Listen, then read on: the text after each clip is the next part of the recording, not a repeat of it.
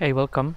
In this video I will be working on this Tuya occidentalis, which is called the escarpment tuya.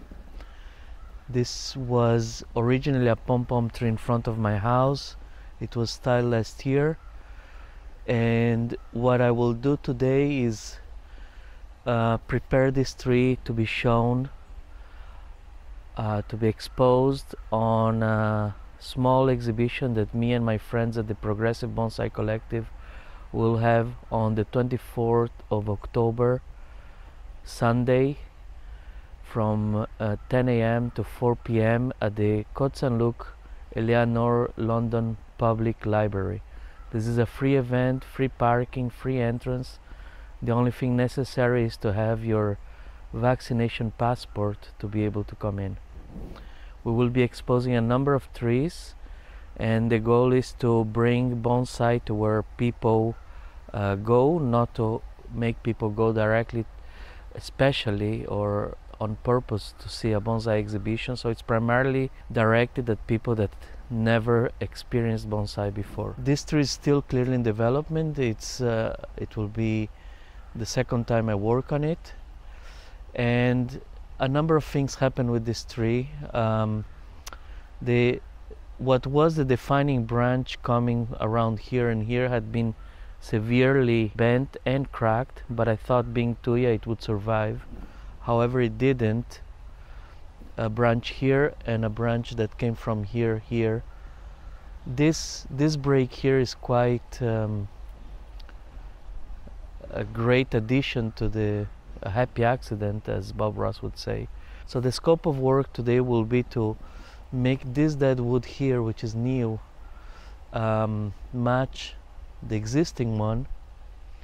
So I will remove the remnants of the cambium that are still here, as you can see. I will use my carving tool to create the striations here, and I may use the carving tool also to remove the bark in areas where, for example here, where it's severely attached and it would be very hard to remove by hand because it's very dry already, dead wood. Let's get on with it. So I'm going to remove the bark in this section here now.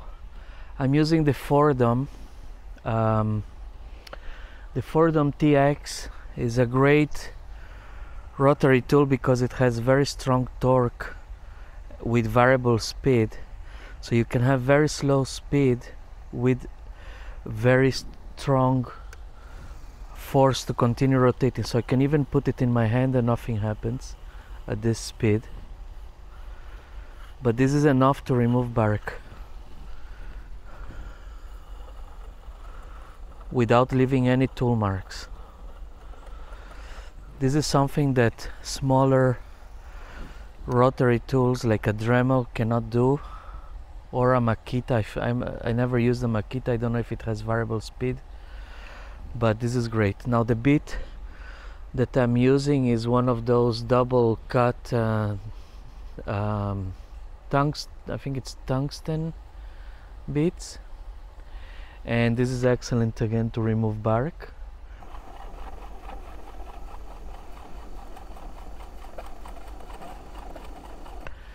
The other thing that I should mention that I always forget to do, and I will do it now before I regret any further, is that I will cover the surface with a wet towel, paper towel, so that all of the dust and all of the debris from the carving doesn't get into the surface, which has nice moss that I want to reuse. So I'll do that now. Okay, so I put here the wet towel. The reason why putting a wet towel is that the sawdust will stick to it. So once you remove it, it's less likely to fall over the surface. And so now we can continue.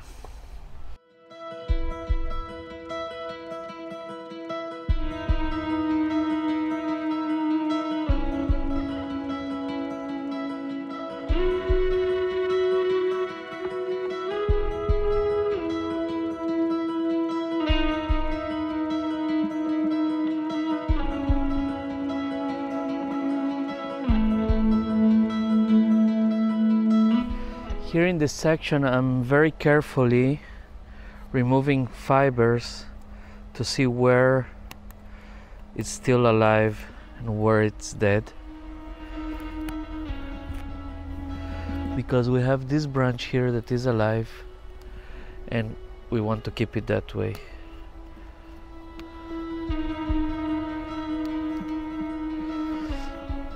As you can see, it's all a dark cream color under the bark.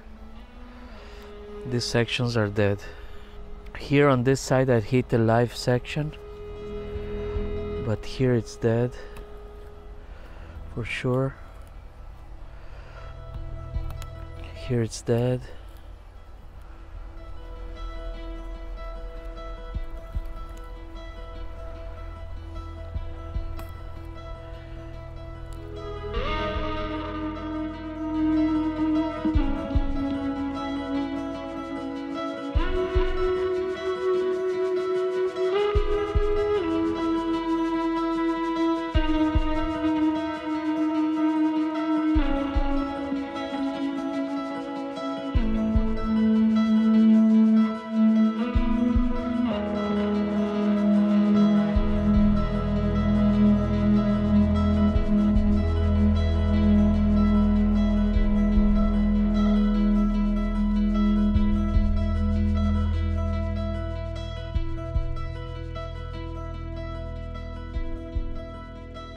So you may be laughing at me now, but I want to talk about security in dealing with these tools. I am right now wearing a mask which has a shield which is made of metal mesh. I'm not sure if it's the best. Perhaps it would be better something that is transparent, but this is what I have. And I'm wearing gloves which are ANSI level 5 for puncture and A4 for cut, and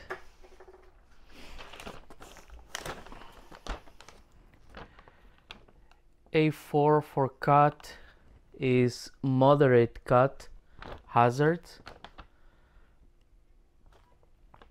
and not only that, under this I'm wearing a second pair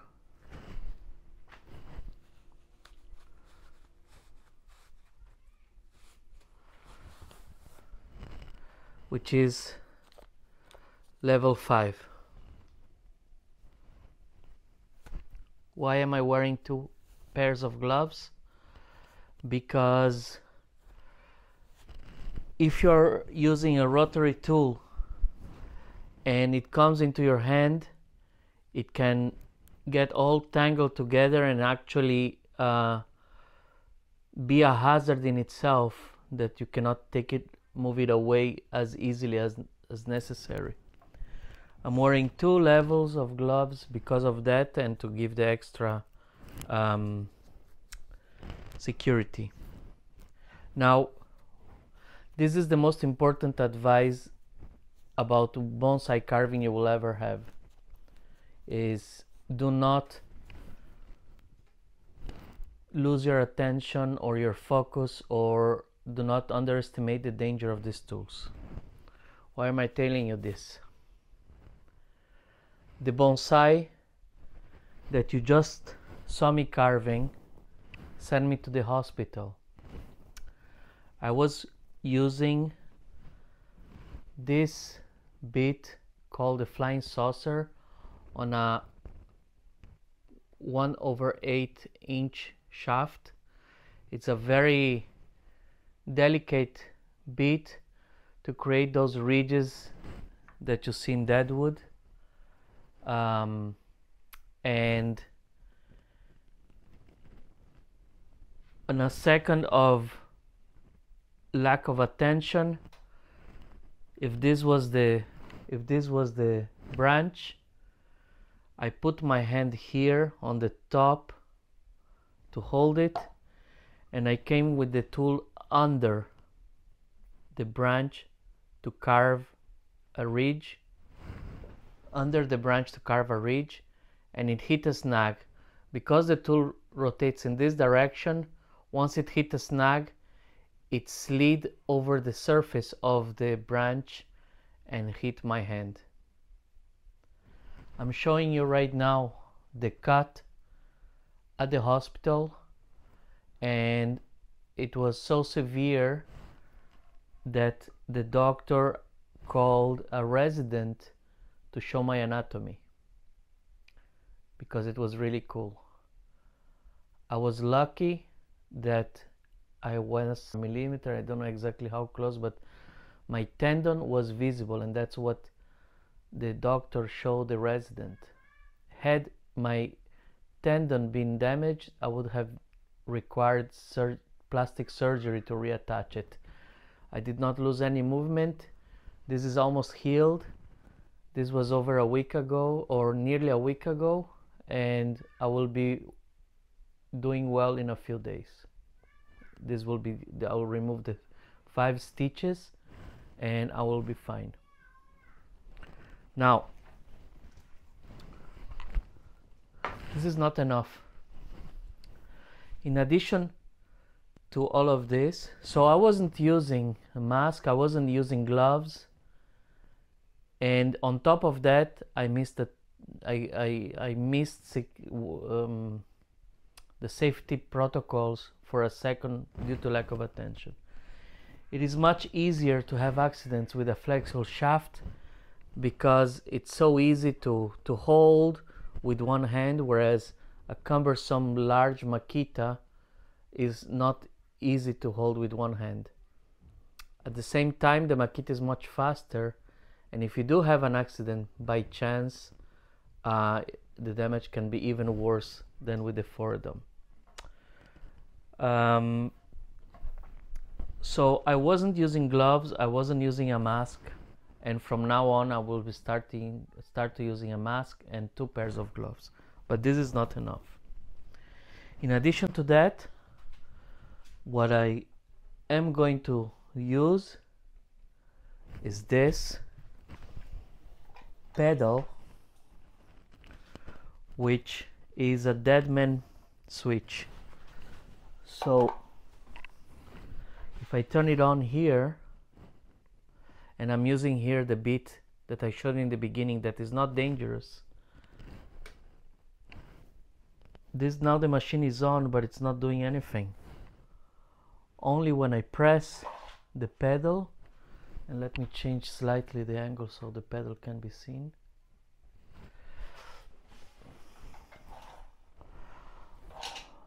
Actually this way.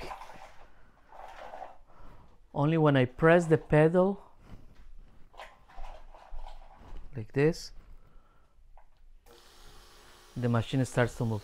Now this is the bit that doesn't do anything in my hand.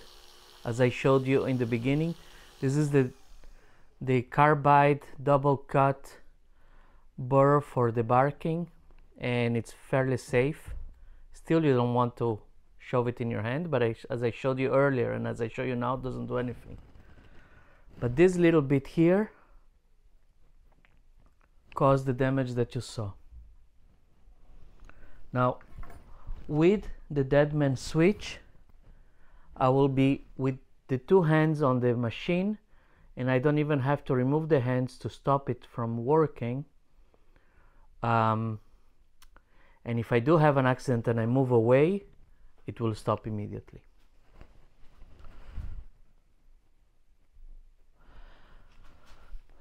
I am putting the link in the description for this deadman switch from Amazon. Now I was extremely lucky, and this was a wake-up call for me, because I was using this bit, as I mentioned, which is fairly small, and although it did considerable damage and could have done much more, if I were using this bit here, which is the sort of bonsai nibbler that you buy from Europe, from Harry Harrington or from Kaizen Bonsai, this thing in my hand would have done much more damage. could probably have even died, I guess, but definitely lost fingers and movement in the hand. But this is not the only bit that I use. The Foredom allows me to use a quarter-inch shaft with the proper collet, and so I use often this bit here. And let me compare the sizes for you between the three.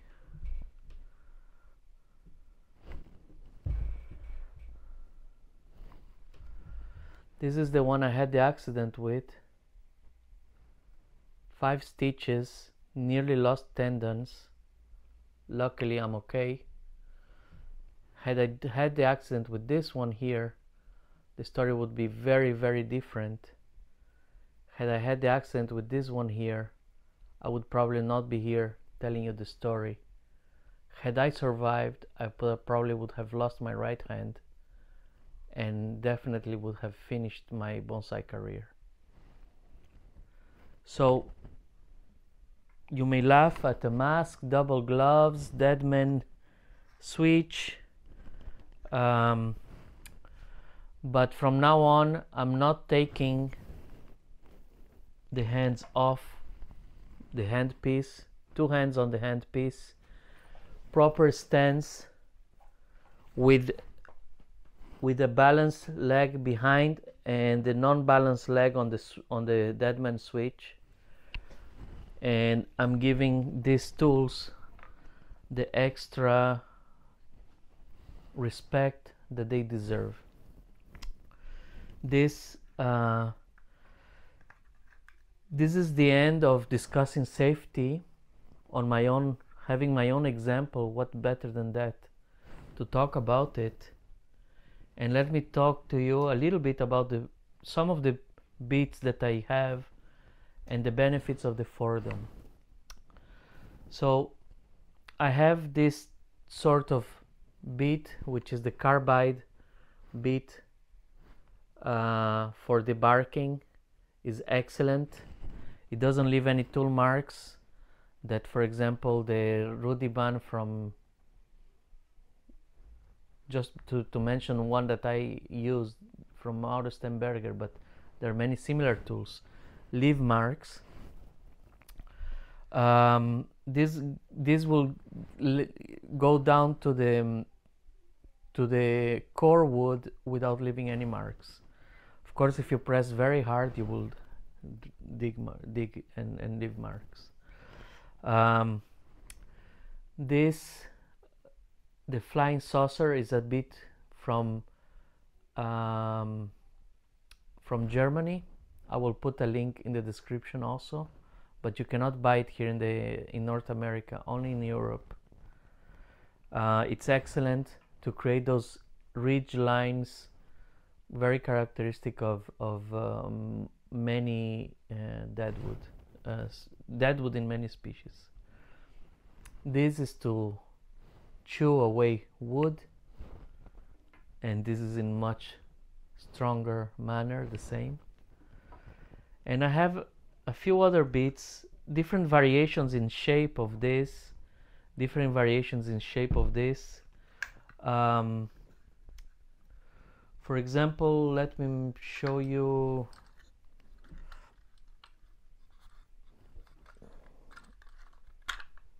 this bit here, if I can get it out. This bit is also interesting to make little borer holes as well as ridges. It's just 1/8 of an inch diameter and cuts really well. I have a number of Cutsall really aggressive beats. I don't use them much. I still have to learn myself in what situations they are best used, but I have those in different shapes, in 1/4 inch shaft as well as 1/8 of an inch shaft. This yellow one here, if I can take it out. The box of the 1/8 of an inch bits is overcrowded, so here it is. I'm still learning which situations to use it, and I think the best way to learn is to practice. So I'm practicing with dead wood, both fresh and dry,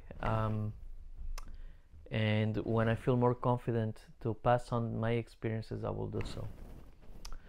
Another advantage of an advantage of the Fordham is the speed control, but at the same time it is a tool that has a very strong torque.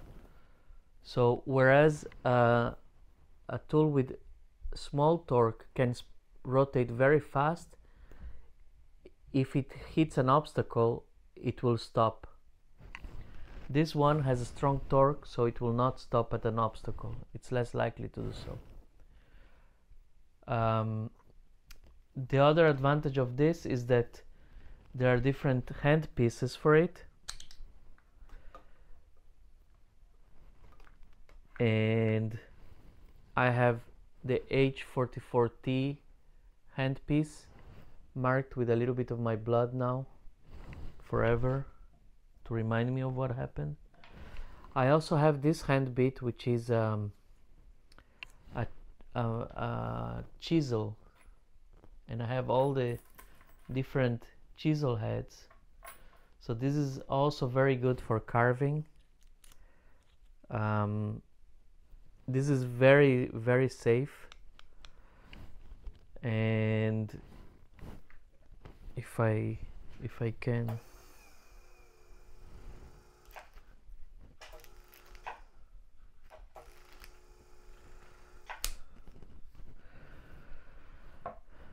can show it to you.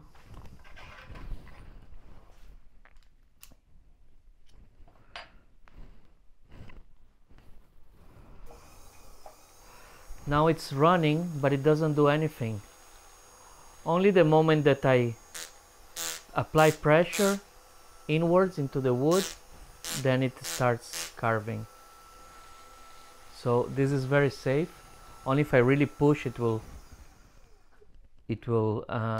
activate. So I highly recommend the investment on a Fordham. It's a tool for life.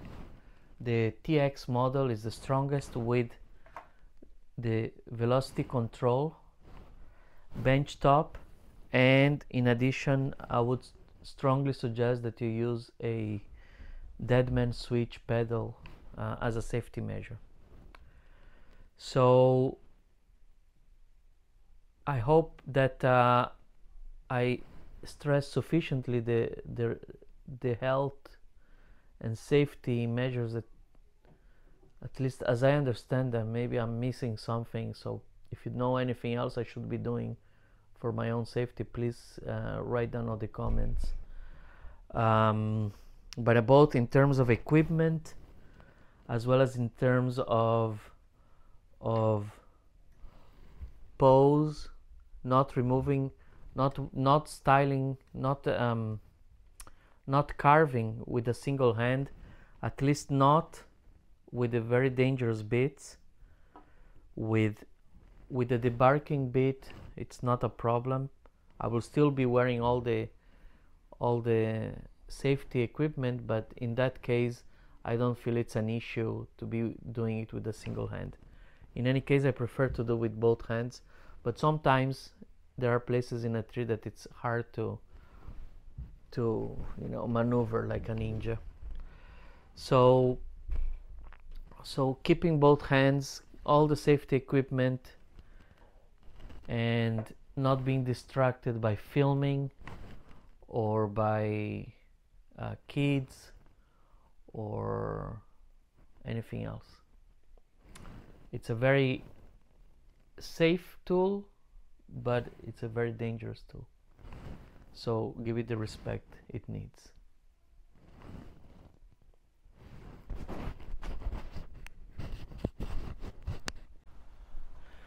Hey, we are here Saturday morning, rainy day here in Montreal, and I would like to show the tree as it stands now, just to finalize this video, where the main message was safety with carving, but also my carving approach and beats. So let me show you the tree now.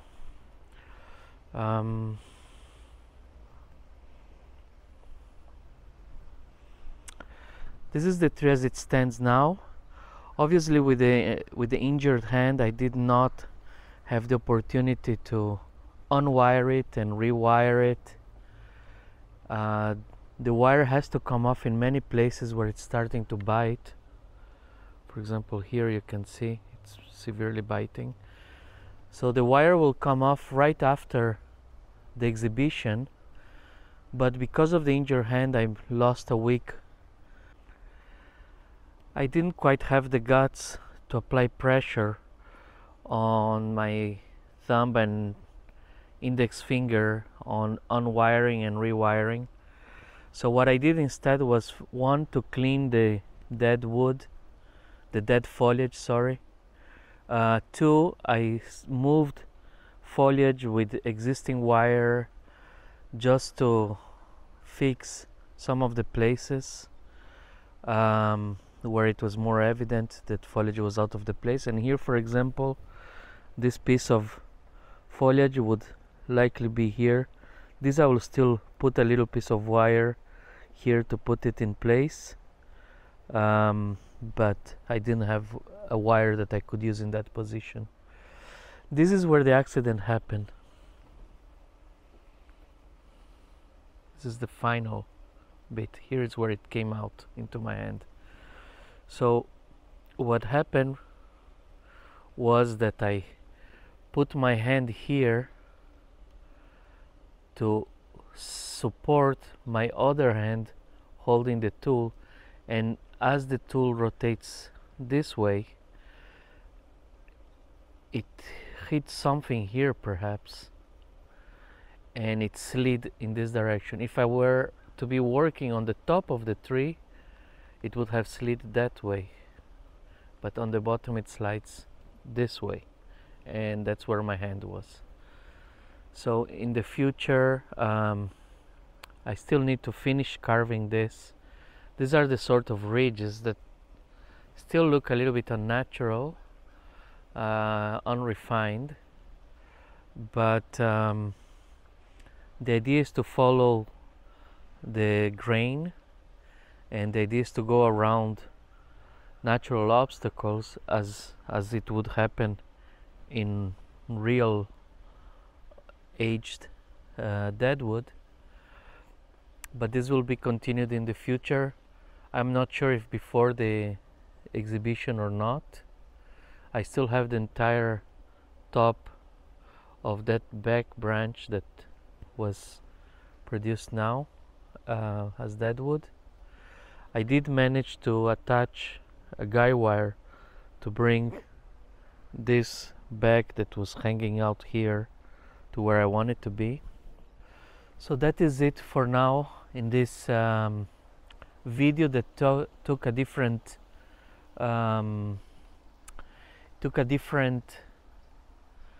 direction than the one I hoped for. So I hope you heed my warning that I learned the hard way with safety in carving. And if you watched thus far, and if you like this content, please subscribe, please share this video. It's very important actually to share this video because of the message on safety in carving. But if you enjoy this content, and if you like, and if you watch thus far, please consider subscribing. That helps a lot. And thank you for watching. Be kind, and until the next one, bye bye for now.